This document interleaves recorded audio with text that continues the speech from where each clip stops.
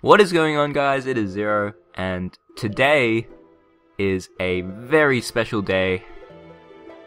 Today marks exactly 365 days since InmateSearch hit level 250.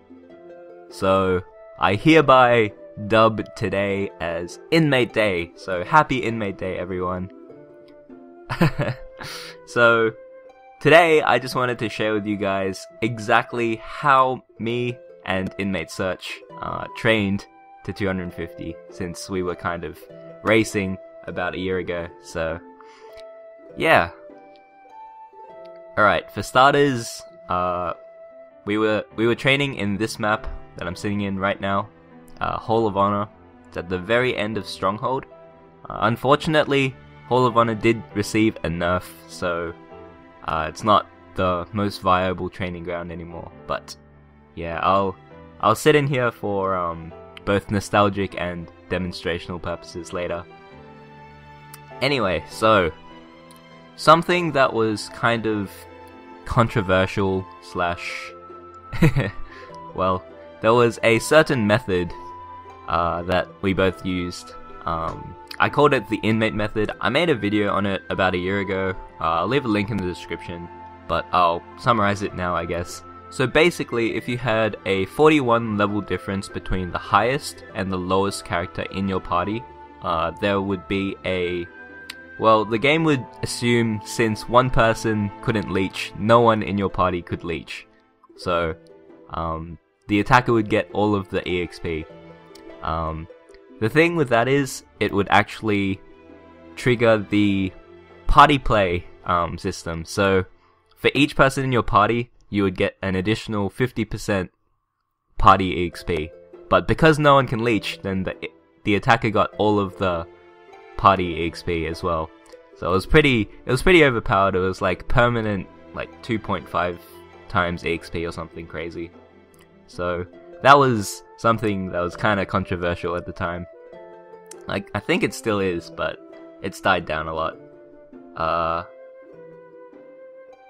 Anyway, so apart from that, we had Holy Symbol, which gave 50% EXP. We had Arcana in the map, which would increase the spawn rate. So we'd have like maximum spawns and like really fast respawns. We used EXP accumulation potions, which gave an additional 10%. I used all of my MP yellow potions. Hold on, gold potions. The gold potions that gave 10% EXP. I'm pretty sure InmateSearch had more than me, so that would have been one of his edges on me, I guess. We both had a Pendant of the Spirit, which gave 30% extra EXP as long as you stayed online for 2 hours. A Battle Mage in the party that gave both Dark Aura for damage and Yellow Aura for attack speed. And the Zero character card and the Mercedes Link skill, which gave 10% and 15% extra EXP, respectively. The last thing we both had was 3 pets with auto buff gems, so we didn't have to rebuff ever, so it was pretty nice. Okay, so now I'll talk about the things that InmateSearch had that I did not have.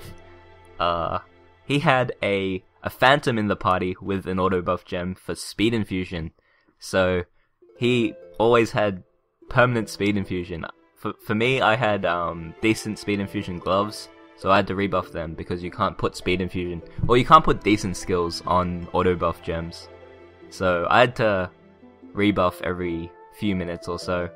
So I think that saved, like, considering we trained for so many hours, if you have to stop to rebuff for 1 second every 3 minutes, it adds up. So I think that would have helped him a little bit.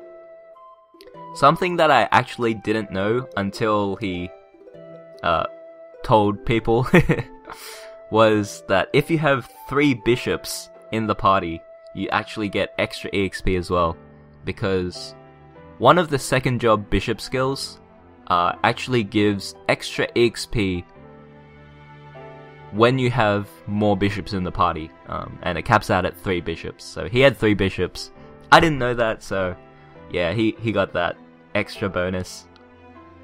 Alright, the two biggest things that he had that I didn't have were...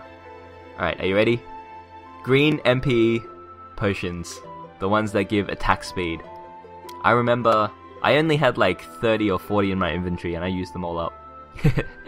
InmateSearch, he farmed over 600 green potions in preparation for his grinding run. So, props to him. I did not think of that. Like, I didn't even... I'm gonna be honest, I didn't plan on even hitting 250 until he started going for it. So, he had way more preparation than I did. So, props to him. And the other thing that he had on me was his inner ability. Okay, so his inner ability was absolutely insane. He had legendary tier, and he had +1 mobs for all mobbing skills. So, Reflection usually hits 8 mobs. Instead of hitting 8 mobs, his Reflection was hitting 9 mobs. So that was an insane EXP boost for him. Because you can imagine hitting 9 mobs instead of 8, so that's 1 extra mob. Well, as you would imagine, it does add up, and it does add up a lot. So he was training at a much faster rate than I was, so that explains why he's number 1 and I'm number 2, I guess. Alright, so something that InmateSearch actually taught me, when I went over to Scania to say hi to him, and something he taught me was that if you stand in a specific spot as a Luminous, you actually maximize your EXP in this map. So he told me to, instead of using like damage buffs if you can one-shot, you should use third job Dust Guard, because it gives 20% chance to ignore damage so you don't get knocked back when they miss you. So that was something he taught me. He also told me to use Mihail's skill link for 100% stance, and you stand in this exact spot right here. And if you use Reflection from this spot, you should always hit the whole map. So yeah, this is basically what I was doing for like the next many hours. So yeah, hope this was insightful and informative. Good luck to anyone that is still going for level 250. Oh, something I forgot to mention.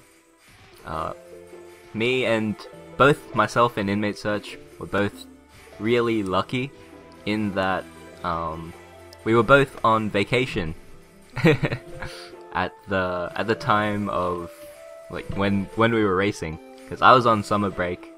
Because I'm in Australia, it was like I had, after my exams finished, I had like 4 months free. Because I had Christmas break and then I had summer break, and all like, yeah, so I had a long time to spend training, so it's pretty nice. As for InmateSearch, I don't know, but he was on vacation as well, so he could stay at home and grind all day. But yeah, thanks guys for watching, and I'll see you guys later. Bye!